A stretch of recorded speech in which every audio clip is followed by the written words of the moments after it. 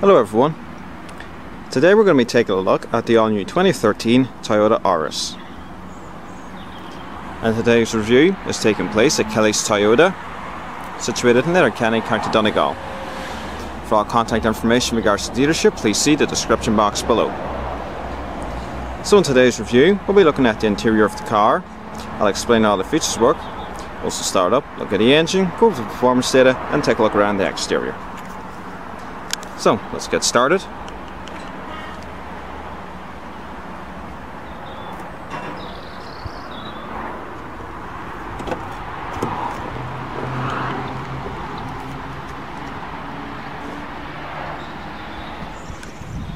Four electric windows, lower storage, as well as manual adjusting front seats. Electric mirror controls located off to the right, as well as the fuel filter cap release on the floor.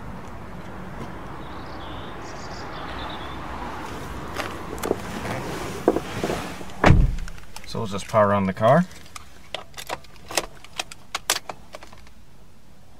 It has 24,755 kilometers on the clock so far. Apply the clutch and turn the key to power on the vehicle. Fires right up. It has a leather wrapped multifunction steering wheel with electronic power assisted steering. Good thick wheel itself, and it has sporty thumb grips off to the sides. Off to the left you got your radio controls, and off to the right the Bluetooth hands-free phone controls, as well as voice command, and the display button, which just goes through the trip computer.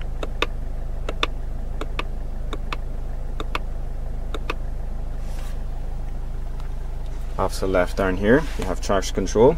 Press it once to turn off the traction.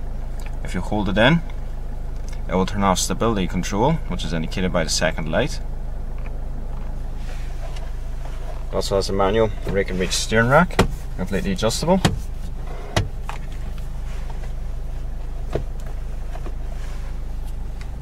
The Auris also has very nice brushed aluminium accenting, as you can see on the door handles and across the dash.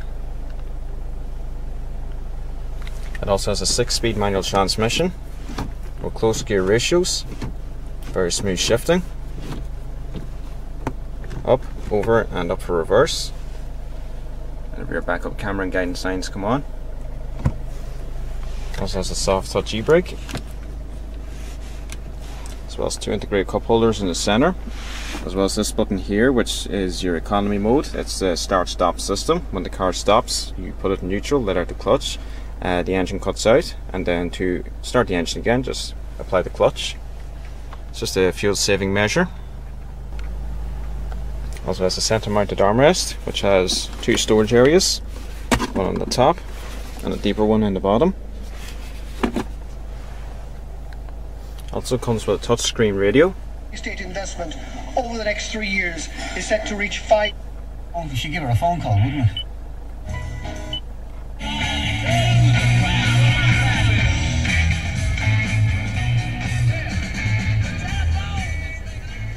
Has very good sound quality. It's a very easy radio to use. Go into things like setup, you can go through your display, general settings, as well Bluetooth settings, telephone, audio and vehicle settings. And if I just click media, click it again, you can select between FM and AM radio.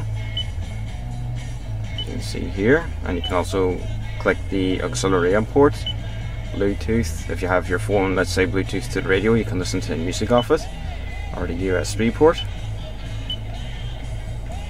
Very simple. This car doesn't have satellite navigation integrated into its system.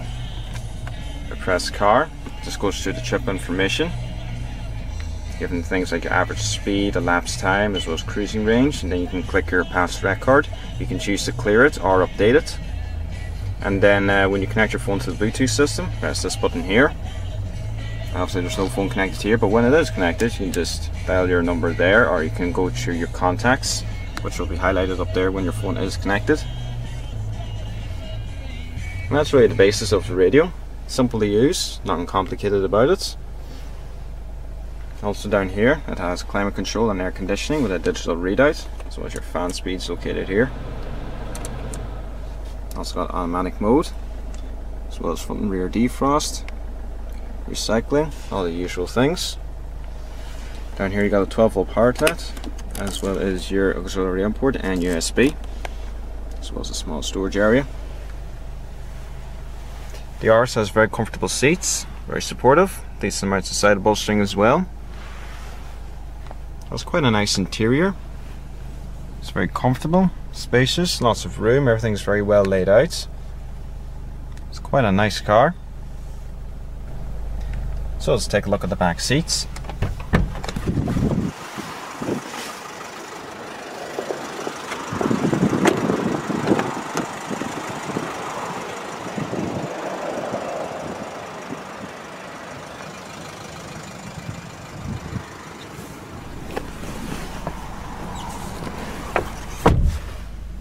Legroom is fairly decent, as is the headroom.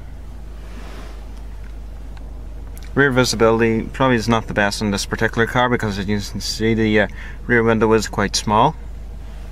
That's not too bad really. I suppose then again you do have the reversing camera. Also has 2 integrated cup holders.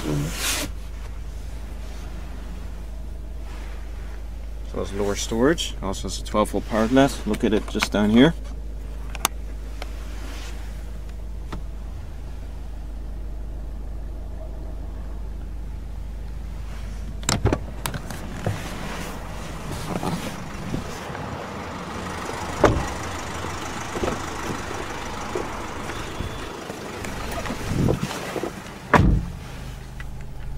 So let's just turn on the vehicle's power,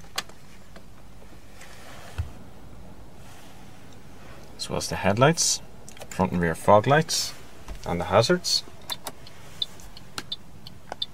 The driver's side window is the only one that's fully automatic. And we'll take a look around the exterior. The exterior colour is called Barcelona Red.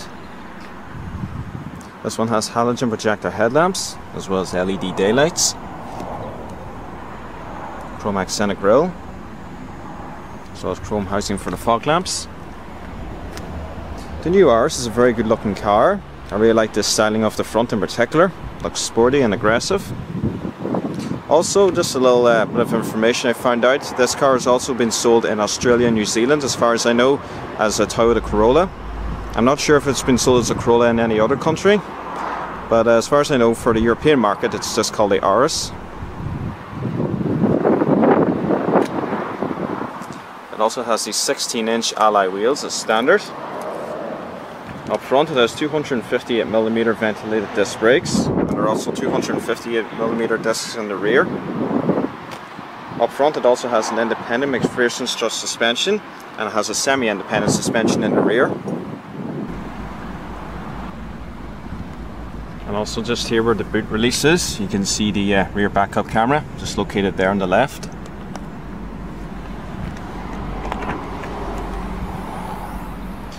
Boot space is fairly decent, it has 12.7 cubic feet of room.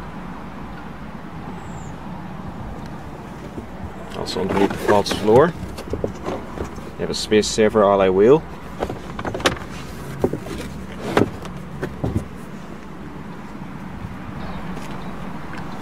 Rear seats also fold in a split 60/40. The rear seats go down completely flat, so you're able to slide large objects towards the rear of the vehicle a lot easier.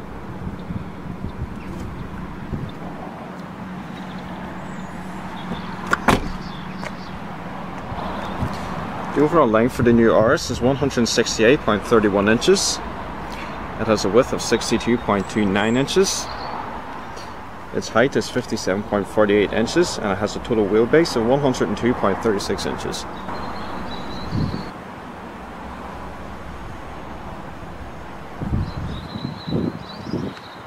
Also has LED indicators integrated into the wing mirrors.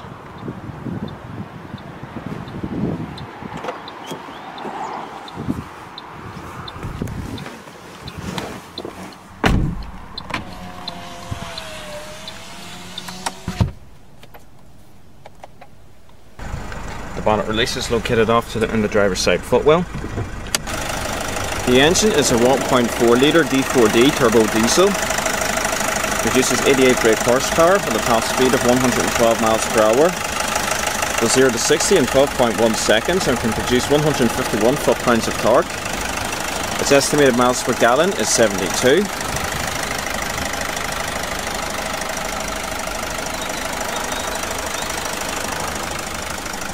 So let's power on the Auris and see how it sounds.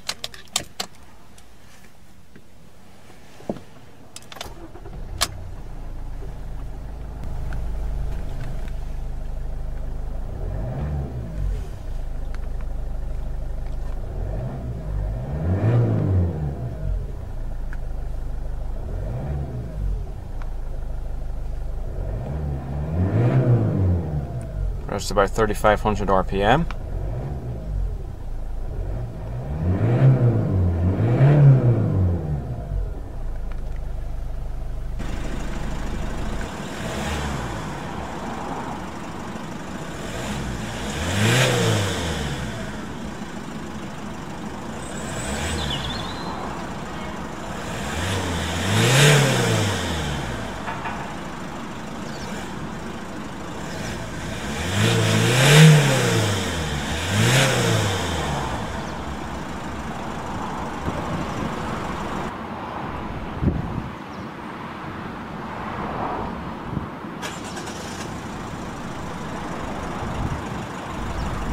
So we'll just finish up the review now.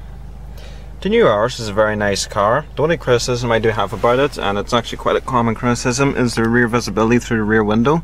If you don't have the reversing camera, then you might have a little problem. It's not the worst, but the rear window is probably just a bit too narrow and the headrests do obstruct the view just a little bit.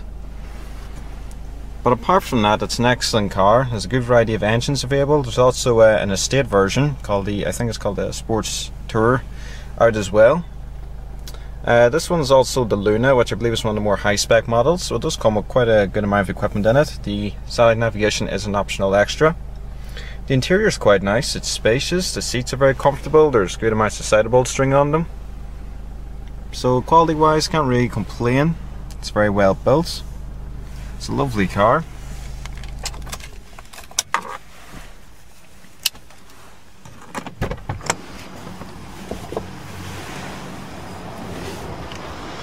I also really like the exterior styling. I think this car pulls off that Barcelona red very well.